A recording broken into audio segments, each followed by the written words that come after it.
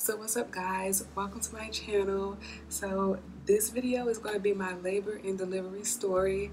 I have been dying to make this video for a few weeks now, but I'm kind of speaking really low right now because everyone is asleep and I don't want to wake anybody up, especially the baby. This video is going to be my labor and delivery story.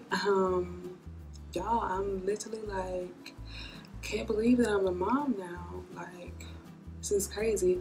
And I'm finally like getting the time to just, sit down and just think about everything and recall exactly how everything happened leading up to me going into labor and like delivery and everything. Because I mean, it was a lot, especially since this was my first time.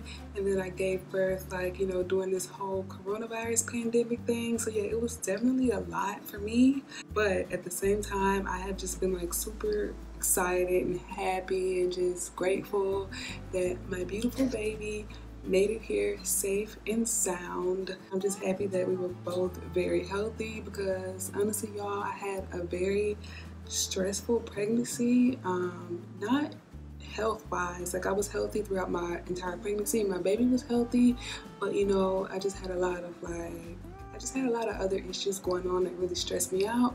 So throughout my whole pregnancy, I always thought that something bad was going to happen. I thought that I was going to have a premature baby, or that I just thought all these crazy things because I was just so stressed out with life throughout my pregnancy. But yeah, everything turned out fine. I'm pretty sure like I'm not the only mom who stressed over like any and everything throughout her pregnancy. So yeah, I ended up having a lot going on in my life throughout my entire pregnancy. But I carried pretty much full term. I ended up going into labor exactly at 38 weeks. Like literally on the day I made 38 weeks is the day I went into labor. And I had actually planned to vlog my entire like labor and delivery experience, but I went into labor very like unexpectedly. I was not expecting it at all. The days leading up to it, I didn't feel like I was about to go into labor. Like, didn't feel like the baby was about to come yet. Like, the only thing I noticed was like I would have slight cramps, like the slightest of all cramps. Literally, it would feel like period cramps, but like much lighter, like very light period cramps. Basically, I would notice that, but it would only be for a few minutes a day. So I would just be like, oh yeah, those are just Braxton Hickson's contractions, and just not pay much attention to it. And then on the morning when I went into labor, like I literally remember this like it was yesterday. I mean, well, my baby is only 7 weeks old. So it really wasn't that long ago, but still, I remember it like literally so vividly. So yeah, I gave birth on April 4th, 2020, and that was a Saturday. That Friday night before, I went to bed. I had all these plans for that Saturday. I was going to film a YouTube video. I was going to finish packing my hospital bag. Oh, and by the way, I'm actually going to upload what I packed in my hospital bag video. I'm going to upload that video pretty soon. Even though I never really got to finish packing my hospital bag, I'm still going to upload what I ended up taking to the hospital with me. So yeah, I had all these plans for that Saturday, and then I woke up that Saturday with wet panties. First of all, I understand that I'm pregnant. I know that. And like my panties were wet, and I'm just like, dang, did I really, at my big old age, did I really just wet the bed? Like, during the time, I wasn't thinking much of it, but as I was sleeping that Friday night, I remember waking up and I had slight cramps in my stomach, but I was just like so sleepy to the point where I didn't care. So I just went back to sleep. And then that Saturday morning, I'm just sitting on the toilet telling myself like, I know I didn't pee on myself. Like I know me, I just knew that I didn't pee on myself. So I come back out of the bathroom with my little panties in my hand, and I'm just like telling baby daddy. He hates when I call him baby daddy, but it's funny to me. I'm showing him, I'm like, look at this, like I did not pee on myself. And I'm holding my panties thinking, oh my God, my water broke. And he wasn't saying anything, so I'm just like, okay, I mean, I guess maybe I did pee on myself because it wasn't that much. And then the bed wasn't wet, you know, it was literally just my panties that was wet. And I'm like, okay, I mean, when I went to the bathroom, I did pee a lot, so maybe, you know, a little pee trickled out throughout my sleep. So he was like, yeah, whatever, get back in the bed. So, you know, I put new underwear on and I get back in the bed. I just feel something running out of me. So I get back up and my panties were wet again, literally. And I'm just like, what is going on? And then baby daddy is over there talking about, oh, that's just a part of pregnancy. And I'm like, oh no, I think my water is breaking. But then I'm thinking to myself, like, I know, like if this was my water breaking, it would be more fluid than this. So I'm just like, am I really sitting here peeing for myself? Like, literally. I literally changed underwear again and got back in the bed again. And then when I got back in the bed that time, baby daddy was like, oh, I'm hungry, I'm gonna go get some breakfast. So he like literally left and went to Chick-fil-A. As soon as he left, like I felt it happening again. So I get up out of the bed and I like walk toward the bathroom, and like right before I open the bathroom door, everything just like gushes out of me, like literally like a waterfall, just like all coming out on the floor. And the crazy thing about it is that in that moment, I was just so happy that I got out of bed. I was literally thinking to myself, like, I'm happy I got out of the bed because, you know, the bed would have been soaked. But then I was just like, oh my God, this has to be my water breaking. Like, literally has to be my water breaking. I was home alone, you know, baby daddy was going to Chick-fil-A. So I get my phone and I call my sister because my sister has a baby. She's been through this before. So I'm just like, okay, she can give me some insight. So I call my sister and I'm like, oh my God, I think my water just broke. And then I showed her everything on the floor and she was like, yeah, your water is just definitely broke. You should go to the hospital. And I'm like, all right, yeah, I'm about to go to the hospital. I hang up with her. Then I call my best friend. And I'm like, yeah, girl, my water just broke. I'm about to go to the hospital. And she's like, oh my God, let me know what happened. And then I called my mom. She didn't answer. I think I called her like twice and she didn't answer. Then she ended up calling me back.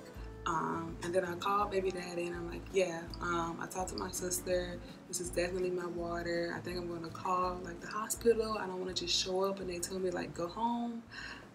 He was like, okay, I'm on my way home. And then I called the hospital and they were like, well, if you think that your water broke, you need to get in here ASAP. And I'm like, okay, great, I'm on my way. And mind you, like I wasn't in pain or anything at all. Like I didn't feel any cramps. Like I wasn't in pain at all. This literally all happened at 8 o'clock in the morning. And at this time, y'all, it still did not register in my mind that I was about to have a baby. Like, you know, I thought that I was going to go to the hospital and they were going to send me home because it wasn't time. Like, I didn't think, you know, I was about to have a baby. So, yeah, after they told me to come into the hospital, it literally took me 2 hours to get dressed to go to the hospital. Like, the hospital that I gave birth at is not even 10 minutes away from where I live. They told me to come at 8. I didn't make it there until like almost like 10:30-ish. By the time that baby daddy made it back home, it was well established that it was my water that had broke because after the big waterfall, like it didn't stop. Like fluids kept leaking out of me.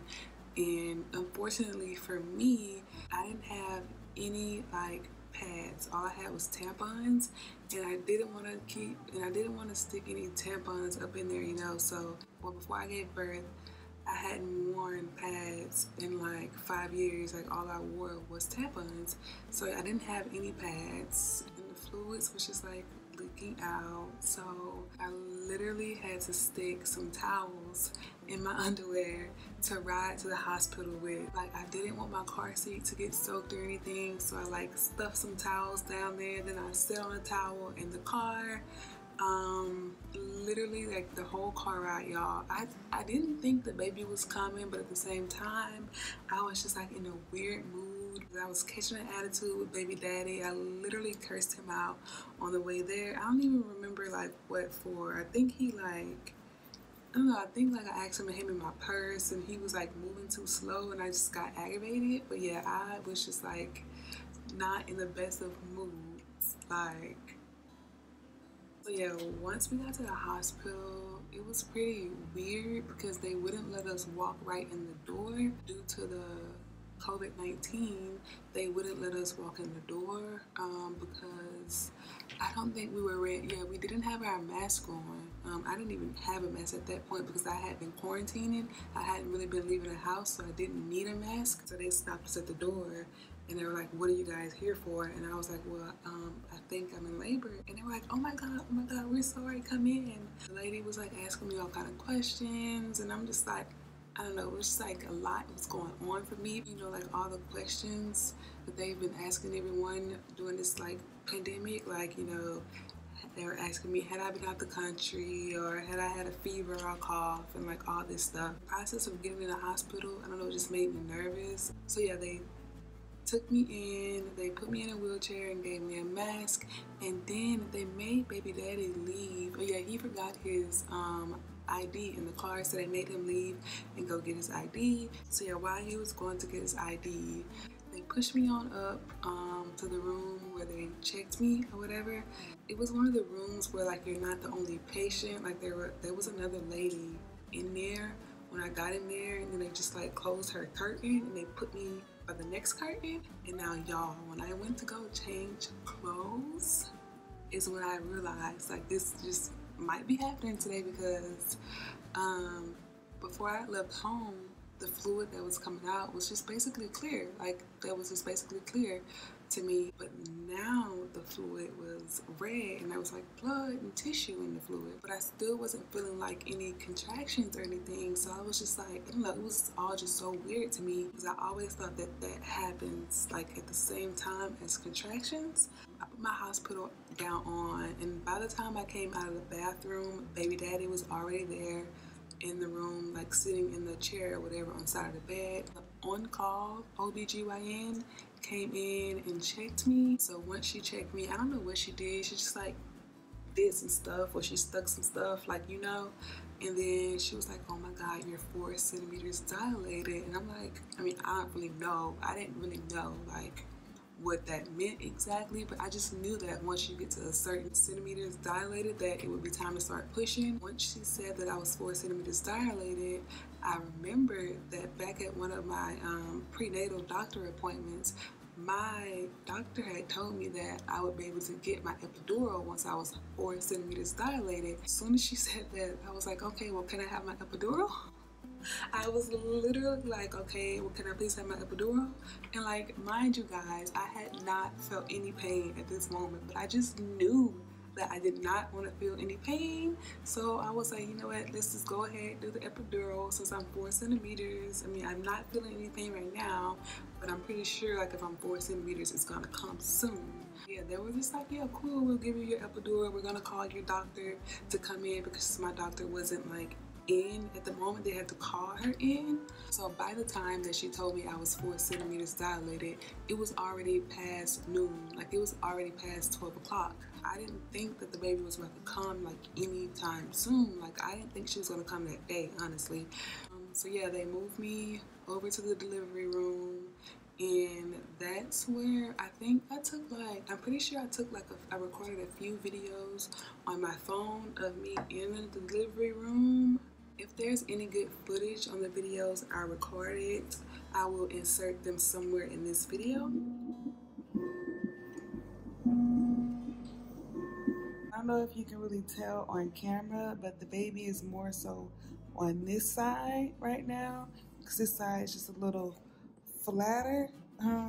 So yeah, she's like right here. So yeah, I was laying down at first, but they set me up so that she can kind of, you know, go down a little bit more. Like right before they moved me to the delivery room, I started to feel the contractions and they were intense. Like I've always had pretty intense menstrual cramps. Like if I don't take any medicine for my menstrual cramps, Like, I cannot walk, I cannot talk, I cannot get out of bed. So I felt that I would be prepared, you know, for these contractions, but no, no, no.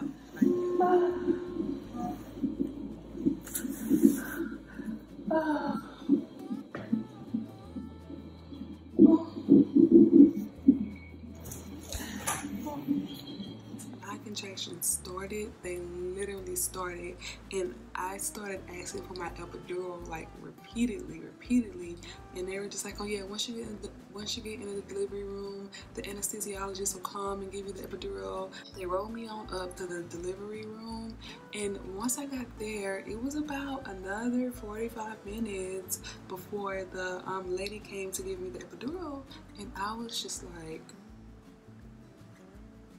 I wasn't having it, okay? Baby daddy was there trying to calm me down, but I'm just like, no, I did not like it. I know at one point baby daddy recorded how far apart the contractions were, but I forgot like exactly what it was. But once the lady came to give me my epidural, they asked him to leave out of the room, and so we didn't even bring my hospital bag because for some reason we just really did not think that we were coming to stay. Like, we did not think that we were coming to have this baby. So when the doctor asked him to leave the room so that I can get my epidural, he was like, I would just go home, you know, and get your hospital bag and get everything you need and come back. I was like, okay, cool. So the whole epidural experience was something of its own. Like, I don't know if I'll ever get another epidural again, but that is definitely a story for another day. So yeah, they gave me my epidural, and literally after that, I'm not gonna lie, the rest of my labor and delivery was a breeze. So by the time I was finished getting my epidural, it was already 2:57, y'all. 2:57. And baby daddy was still gone because he was still like going home to get my hospital bag and everything ready. So I mean, after I got the epidural, really I didn't feel anything. They checked me again and I was 6 or 7 centimeters dilated. I think that once you get to 10 centimeters you can start pushing. Yeah, after about an hour and 30 minutes I start to like feel the baby, literally feel the baby pushing out of me. It didn't hurt or anything, it just felt like a bunch of pressure just like pushing down. And so I asked my nurse and I was just like, hey, like, when do I know if it's time to start pushing? And she was like, well, do you feel something? And I was like, yeah, I definitely feel like the baby is coming out. And so the other nurse lady comes in and checks me, and she was like, oh yeah, she's around 11 centimeters, go get her doctor. And I'm just like, what? It's time. And all of the nurses, like, I kid you not, I feel like when she said that, all the nurses started to like scramble, like stuff started to happen really fast. And so I'm texting baby daddy like, baby daddy, get here now, it's about to happen, like it's happening. And all of the nurses were like doing everything they had to do. They were calling my doctor, she was on her way, and I'm just like laying there by myself scared. I didn't have any other family members there with me because of this pandemic. I wasn't allowed to have anyone else with me. I was only allowed to have one person, and baby daddy was coming, so I couldn't have anybody else with me. By the time 5 o'clock came, my doctor, she was already in the room. They propped me up. My legs were like up and open. They propped me up, and baby daddy still wasn't there, so I was like hella pissed off because he was literally about to miss everything. So then we started pushing. As they were telling me to like push, it was very hard for me because I felt like I didn't feel anything. Like, since I had the epidural, I couldn't really feel how hard I was pushing. So when they were like, push harder, and I'm just like, I didn't really know whether or not I was pushing harder because like I literally could not tell, but I could just feel the pressure of the baby like pushing down. So I mean, I was trying, but I didn't really know how well I was doing. But honestly, I just thank God that I had literally the best nurses. Like, they were the best nurses. They really helped me through it. They literally made everything 10 times easier for me. I pushed for exactly 14 minutes, literally for exactly 14 minutes. And the second the baby was coming out, of me, baby daddy walked in. So like he literally caught it at the last second because like God was just like, you're not gonna miss this. Once they pulled her out and they set her on my chest, I was just like, I don't even know, like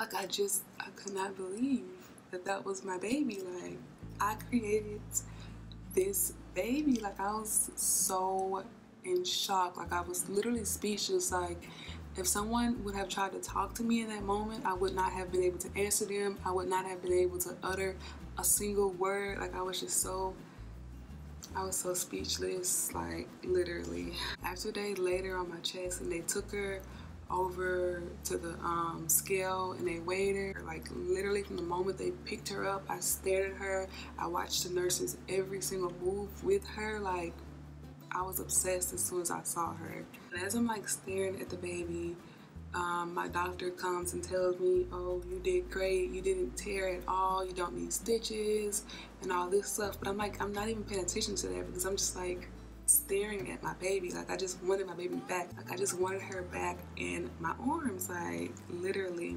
But I do remember like once the nurse put her in the scale to weigh her, baby daddy was over there trying to touch her, and then the nurse was just like, no, don't touch her yet. And I'm just like, what is he over there doing?